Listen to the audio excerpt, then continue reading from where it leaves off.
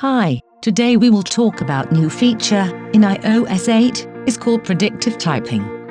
What is predictive typing? It will suggest the next possible word, based on what you have typed. How does it work? Okay, let me show you. First, we launch the Notes app. We can see the top of the keyboard, got an addition bar, which is for predictive suggestion words. You can simply turn it off, by press and hold the global icon. There got an option on the top, click to turn it on, or off. I start typing. After I type hello, it will suggest the next possible words for me to choose.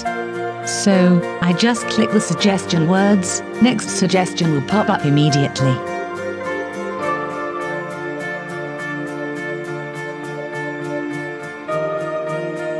Simple, isn't it?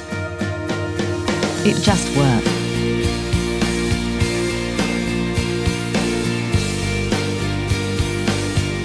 Thanks for watching.